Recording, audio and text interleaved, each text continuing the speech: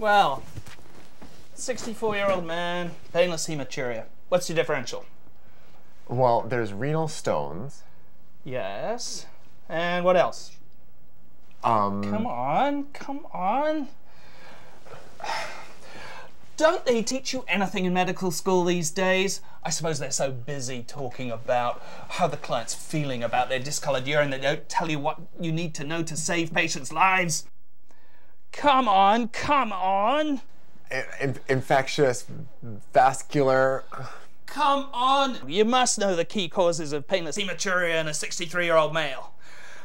Anticoagulation, AV malformation, polycystic kidneys, hemoglobinopathy, glomerulonephritis, SBE, malignancy, prostatic hypertrophy, renal stones, and finally...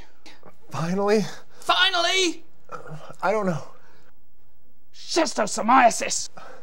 Schistosomiasis in Edmonton?